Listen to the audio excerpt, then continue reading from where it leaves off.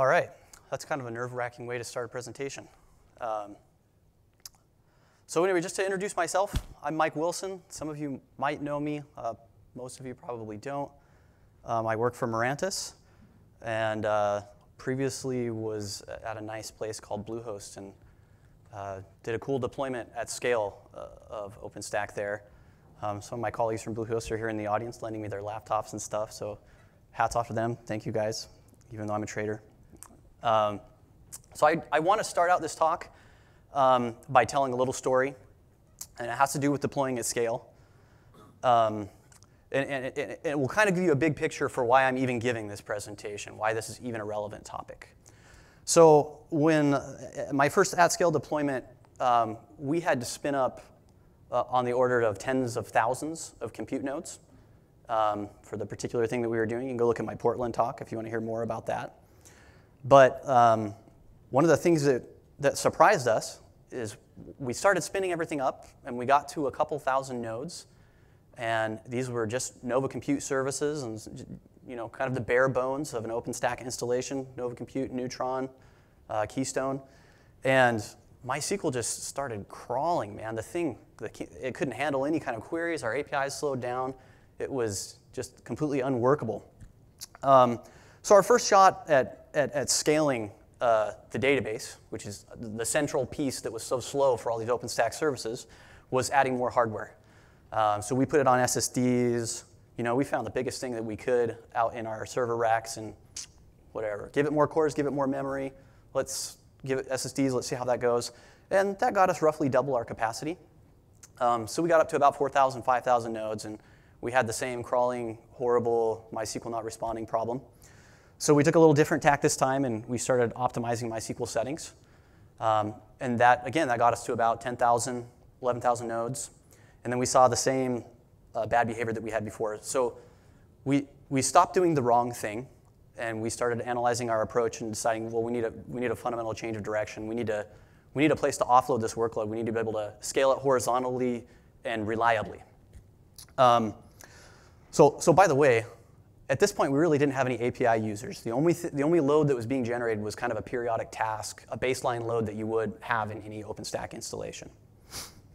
So yeah, what we did is we took a bunch of that traffic that was being generated by periodic tasks, and we offloaded them to replication slaves. All right, so there's the big picture. So I've wanted to, ever since that happened, I've wanted to get it into upstream OpenStack in the Icehouse release. I was successful at that, and I've wanted to kind of share this experience with the community at large. I've been thinking about this a lot. It's been occupying my mind for months now. You know, I talking with my wife about it, talking with my colleagues about it, and I think I was maybe like in a furniture store or something, and I came up with this really succinct pictographic representation of what you need to do. Oh, that was a joke. Anyway, if you haven't been by the Mirantis booth, it was kind of inspired by our awesome swag. So yeah, here are your simple instructions on how to scale your DB layer for your OpenStack service. We start out with some tools, we have some instructions along the way, we end up with a nice product at the end. We'll go through each of those steps.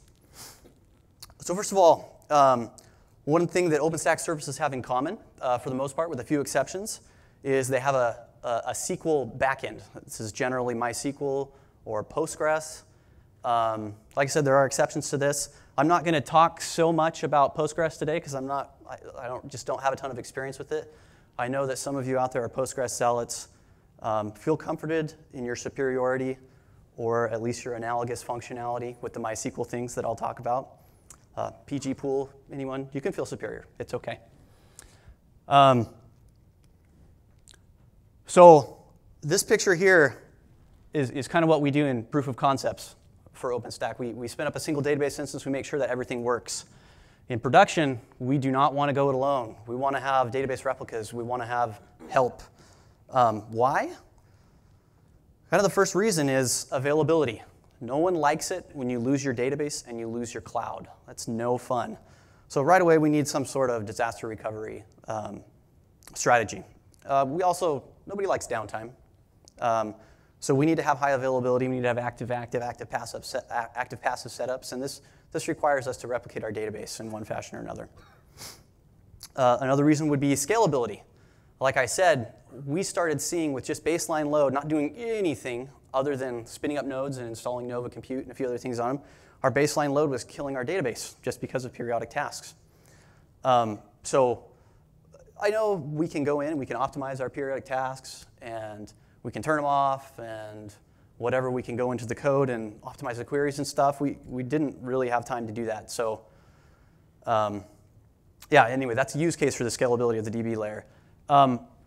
Also, since I've been at Mirantis, I've gotten acquainted with some of our customers that don't really have a lot of nodes, way less than thousands, but they have really busy APIs. And those APIs contend on database resources. Again, I know that database is not the end all to making APIs fast, but just another example. Another reason you might want to replicate and make your database everywhere else is a performance question. So you may have an application that is OK with running your database on some 7-year-old hardware that's running Nagios and is serving something via Apache Tomcat, and it's on 5,400 RPM spindles. And maybe that's fine for your application. And by the way, that costs way less money than buying new hardware, right? So that's cool. We want to be able to support that use case. And we also want to be able to support the use case where round trip time is the metric. It's how we recognize success in our deployment.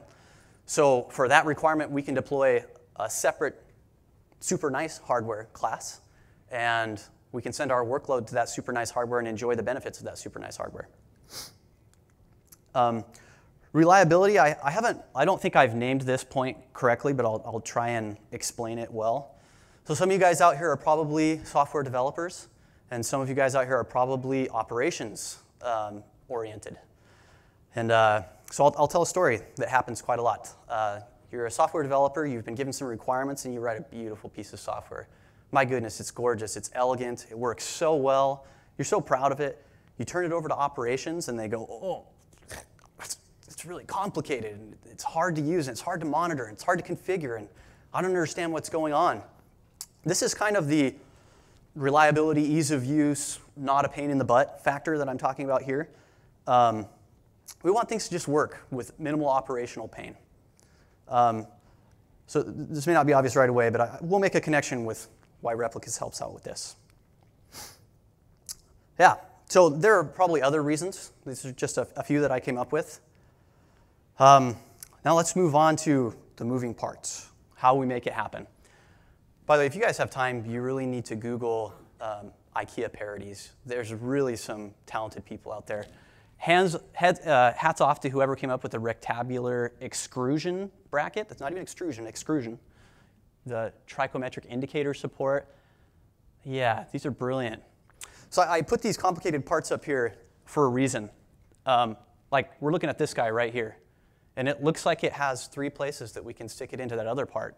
But is it really? I mean, whoa, am I really seeing what I think I'm seeing? I don't think that's actually possible. And these ambihelical hex nuts, these are really cool too, but I'm not sure they can actually screw on, right? So there's lots of moving parts in scaling out a relational database. I want to talk about 3 strategies that are commonly employed. Sharding doesn't necessarily have anything to do with the database in and of itself, but it does address some of our problems of performance, reliability, and scalability. So we'll just talk about it.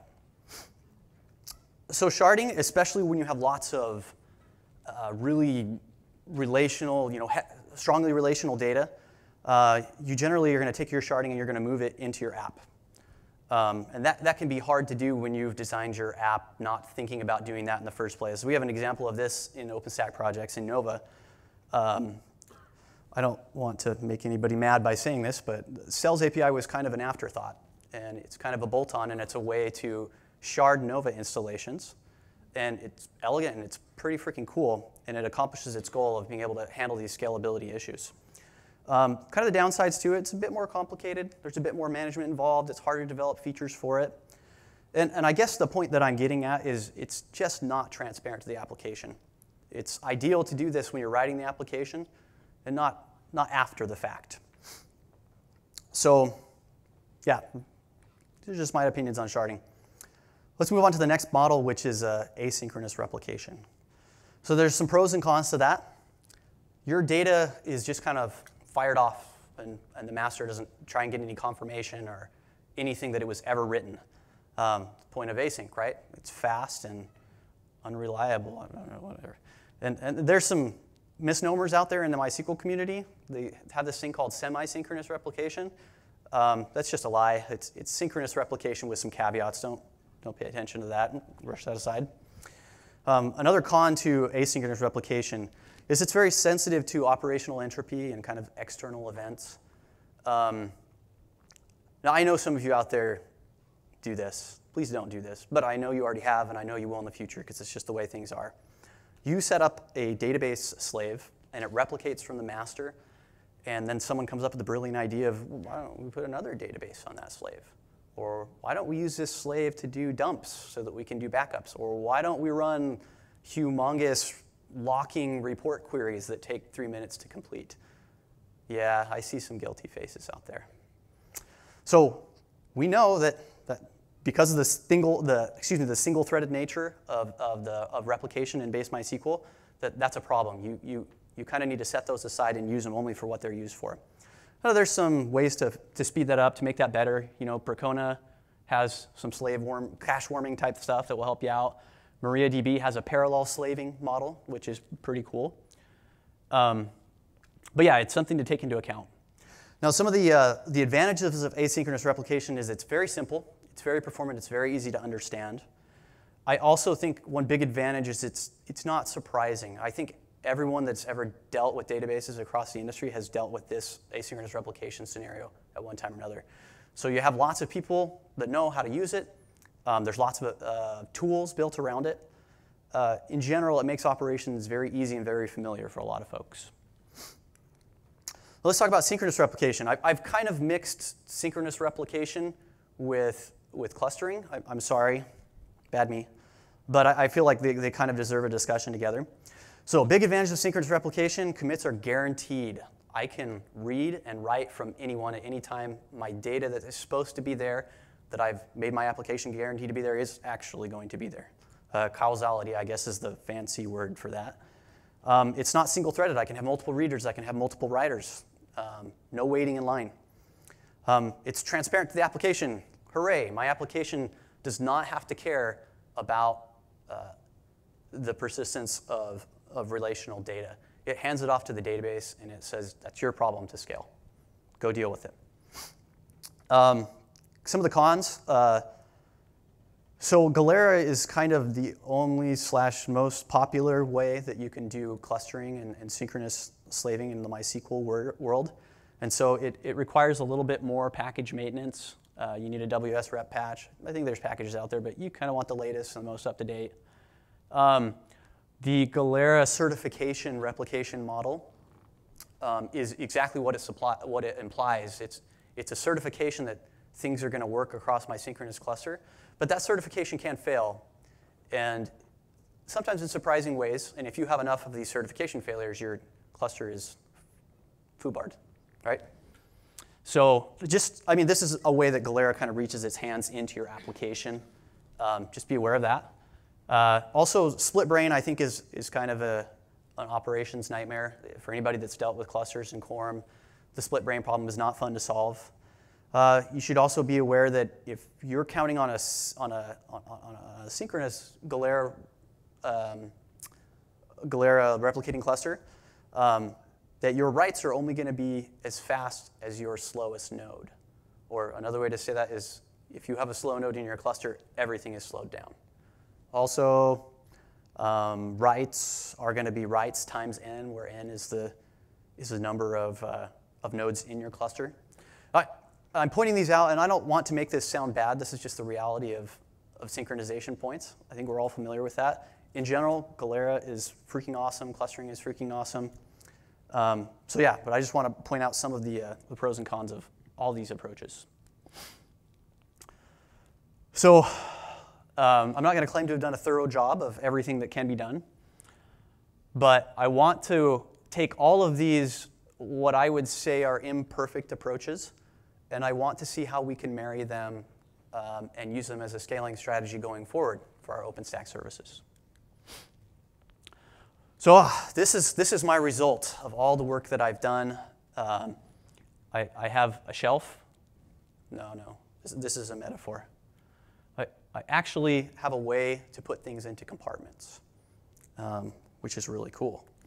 So I can have a compartment for writes. I can have a compartment for reads. And we'll do something surprising here. I could have a compartment for API. We'll go into this a little bit later. Just want to explain the work that I've done in Nova today, what actually works as of the Icehouse release. So I talked about those periodic tasks earlier, that they generate a lot of load and they're kind of heavy on the system, and maybe you don't want to go in and turn them off and on and tune them around and stuff. So I think there are 15, 16, 17 or so periodic tasks that run in Nova. And there are 5 left that don't send their reads to the slave. I intend to finish that in Juno. But so for the most part, yeah, your reads will go to a slave if you have one configured. So that's really cool. And then we also have, so we have this part of the configuration that we're all familiar with. In our NovaConf, we specify a connection to an SQL host. This guy is supposed to have a replication relationship with another handle that we've called the slave connection handle. So you have that guy in your configuration. Your periodic tasks are going to send their load off to wherever you've pointed them. I've got these imbalanced here. I've got this little balance scale going on. This guy still is doing the majority of the action by far. Like I said, in my at-scale deployment, this was about 1/3 of the load, but my at-scale deployment it's kind of unique. It's kind of a different beast from probably what you guys have. So before I move on to the next slide, do we have any questions at this point? I just want to answer any of those. OK. So all right, so this really isn't like a perfect solution for scaling going forward. I know that. I want to talk about what we could do with this compartmentalizing of workloads going forward and what the advantages and disadvantages of this approach could be. So these two guys up here, this guy and this guy would be the right handle, or the normal handle that we're all familiar with today, and this new slave handle that has been added in Icehouse. There's a large case for something that I've called causal reads, which I totally just made up and probably makes no sense at all, but I'll explain what it means. Let's say, for example, when you create an instance in Nova and you're using Neutron, not Nova Network, and you don't give it a port, you give it a network, one of the things that Nova will do is it'll call the Neutron API and create a port right away, right? And then in a later process of provisioning, it then asks the Neutron API, it builds like sort of a network information structure. And so it asks the Neutron API for information. If you pointed the Neutron API at this asynchronous replication cluster here, there's a possibility that you'll write the information to the Neutron API that'll get committed to the database, then you'll read it from a slave and it won't be there, and things won't work right. Your instance will spin up with no network. I use this use case because this actually happened to me. So there's a couple of approaches. I could just retry a bunch and make that work. I don't think that's optimal. I think what's optimal is being able to further separate the write workload and optimize a hardware class for that workload, and separate any reads that are causal in nature, that need the data to be exactly as you've written it, to put those out in a separate cluster, and give the application a separate way to send its requests there. And then we can end up still with this asynchronous replication guy. This gives some advantages. Obviously, you can separate the workloads. There's a cost advantage also. These asynchronous replication slaves tend to be like super cheap, and you just have a dozen of them and you just throw them out there as you need them. So that's kind of a cost advantage rather than having a big, expensive database cluster. You can keep this cluster size, this synchronous relationship between a master and a synchronous slave, you can keep that pretty small, which is good. You have less chance of running over other transactions. You're doing less writes overall. You're buying less hardware. And this really fits into the availability requirements that a lot of people have fairly nicely. If this guy fails, we move over to this guy, right? And then we pick a slave from here and make sure that he's up to date and promote him to the new API handle. So, like, I don't think this is perfect, but I think this kind of work, this kind of tiered replication approach, combined with some optimization and some more, some not so abusive use of our database APIs and our services across OpenStack, allows us to scale maybe not to what the charter wants, which is millions of nodes, but I think hundreds of thousands is very doable.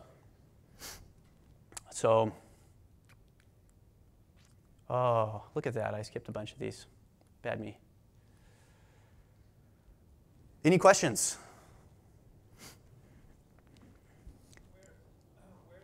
Can you just say it in the mic so it gets recorded for the benefit of posterity? Where is the decision made whether you're going to call the asynchronous instance or the fully synchronized instance? Is that done in the API layer? And how does that work? Does it first call, and if it doesn't get what it expects, it calls the other one? How does that work? So the decision is made by the application. So for example, in Nova, these periodic reads, they know that if a slave connection is configured, that they prefer to send their reads there. And so it's just kind of like it's just a little Boolean flag that we pass on to the data, the object layer, and the object layer knows, oh, okay, I'll pass this through the database API. The database API is going to use this other handle, right? So it's very context dependent for the asynchronous case.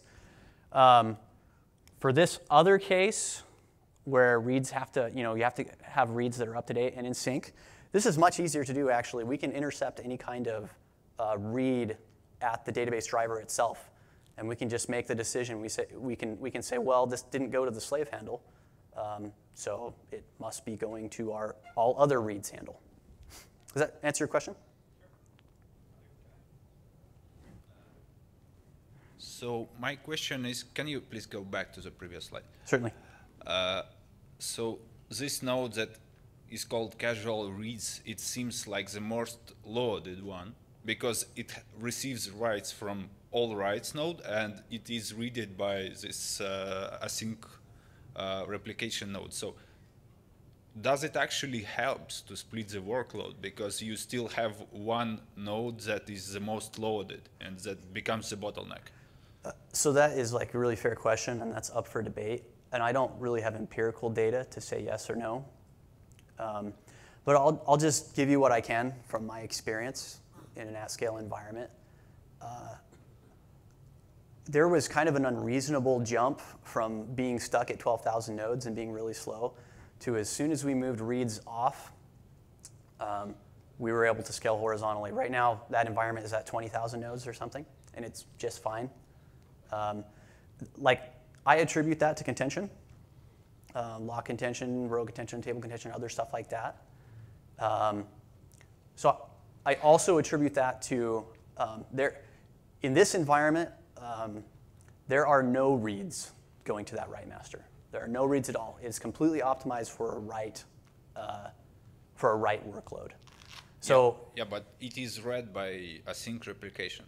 Right. Yeah. So again, my gut feeling is that yes, separating the workloads allows you to optimize the MySQL instance here for more write stuff and optimize the MySQL instance here for more read stuff. But it's up for grabs. I still have to be able to say that definitively. If you're using synchronous replication there, though, with Galera, your best option is to have multiple slaves that are synchronous, and then you can actually load balance the API calls across those load balance nodes. So what if you don't use Galera? If you're not using Galera, then what technology for synchronous replication are you using? So semi-synchronous is actually synchronous, right? That's another way to look at this. And there are other synchronous slaving models out there. So with semi-sync replication, you're actually semi-sync on the bin log, so you're still single-threaded, right? So right. Yeah. So that's that aside. But if you're using Galera for the synchronous replication side, you would typically at least have 3 nodes because you want avoid that split brain scenario that you're Sure. mentioning. Yep. So then you'd have your quorum, but then that allows you to load balance across multiple, synced nodes. So I've seen this where you've got 3 or 4, nodes, how many ever, with the async, off of those, and that tends to work, and that solves the problem that he was mentioning. Okay. Cool. Just curious what kind of experiences you have with the synchronous replication as far as quorum sizes. Are we talking like 3, 5, or larger, and maybe relative to the number of nodes in the cluster? So I'm fairly new to the synchronous side of things. I guess my limited experience is a quorum size of around 5. That tends to be the average. About how many nodes was that servicing? I don't know exactly, but I think we'll keep that for hundreds of compute nodes. I don't know enough about the threshold of where we would consider a different setup. Do you have a breakdown of what percentage of the transactions are reads versus like read or set like 50, 30%? So for Nova, I know the workload pretty well. I'm actually there's a presentation that I'm going to refer you to here that does a really good breakdown of the workload for each service. Nova is more reads than writes. I would say about 60-40. But yeah, I don't like have anything in my head about the other services. But yeah, check out this presentation because this is actually Jay Pipes, and he's done a really good job of breaking that down. Quick question on the semi-sync slaves. Any sort of ideas or plans to do any smarts around which slaves are more up-to-date than others? A tendency with async is you're going to have some slaves that are further behind or might have things that, whether somebody accidentally ran a backup or did something crazy, can take those out of your list of nodes that you would actually use the service read.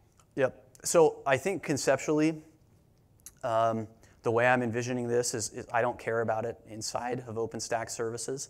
I delegate that responsibility to the load balancer or the VIP or whatever you're using to distribute load. It should be doing health checks. Maybe it's your operations team that's sitting there watching Nagios and going, wow, this slave's really far behind. Shut it down. But I'm not taking responsibility for that in a service.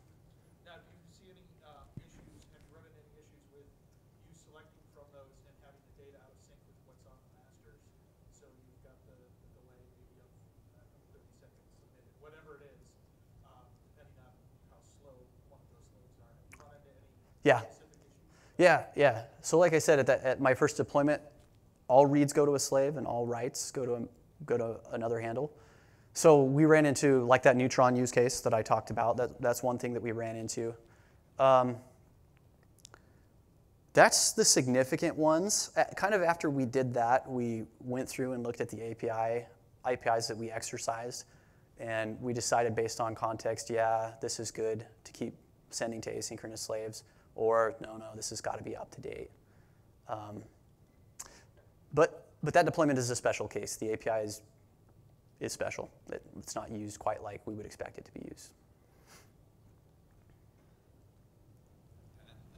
Another question that I have is failover and disaster recovery. Do you have some automation for this, or what do you do if any of these nodes goes down? So as far as async replication, there's lots of tools that are built around kind of providing HA with promoting a slave, figuring out which one is the most up to date, and making that guy the master. With this little tiered model that I'm toying around with, you'd probably be able to mix that with the existing tool set that exists for clustering. But yeah, I mean, a Google search will show you all kinds of tools around asynchronous slaves. Does that answer your question? Well, for async, yes, it's quite clear how you handle it, but for synchronous part, like, what do you do in such case? So Galera has a scheme for that, Yeah. and I'm purposely not going to talk about that because I don't know enough about it, but it's fairly automated in how it heals itself, from what I understand. Well, from what I know, Galera sometimes have issues with bringing slaves back online. Yeah, yeah. Yeah, the theory is I take a guy that's pristine out, I take the broken guy out, I use the pristine guy to rebuild him, I do some certification, I put him back in, and sometimes that doesn't work. But for the most part, I feel like it's a pretty good model. Let's see here. So I hadn't really thought about that part. I kind of just left it up to Galera and said, you know what, they'll work out some of these kinks, they'll work out some of these bugs. Okay, so it's like a half done and still needs some work. Yeah, it still needs work. Yeah. Okay, thank you. Yep. So, another question about the read-only slaves. If the slave is behind, does it affect Nova in any way, like the peer test? Does it affect? What is the impact of the slave not having most of the data? Like if Oh. the slave is running behind, what's The- the impact? In Nova, periodic tasks don't care about data that's behind. Well, possibly it can cause that, for example, scheduler will not choose optimal launch. Yeah, because the scheduler does get state out of the database. But in a general case, that's kind of an acceptable thing for the most part, right? The scheduler can get slightly out of date information because, by the way, our schedulers are always out of date. So we're not really changing things a whole lot. But as far as other periodic tasks, they're kind of cleanup tasks for the most part. So they're not sensitive to old data. And kind of what we've put in the operations guide is please don't let your slaves get more than 100 milliseconds behind. That's your responsibility as an operator. And those are the assumptions that the code makes. Ooh, your work looks great for read, but I want to run a problem that we encountered by you, which is focused more on write. Sure. So with 100 compute nodes and 2 services, Nova Network and compute on each node, we observed a lot of contention for table services. And Yeah. I don't think your work would really address that. No, but the service group API does address that very well. You have lots of backend choices for the service group API. You can use Zookeeper, you can use Memcache, or you can use SQL. And the default SQL implementation is rather bad for any sort of scale. Yeah. So I just recommend you look at some of those other backends because they're pretty cool. Cool, thanks. Anybody else? Well, thank you all. You've been a great audience. Yeah, if you guys want to, it looks like I'm done. I am totally out of time. So thank you very much. You have my contact information. Feel free to get a hold of me on Twitter or IRC.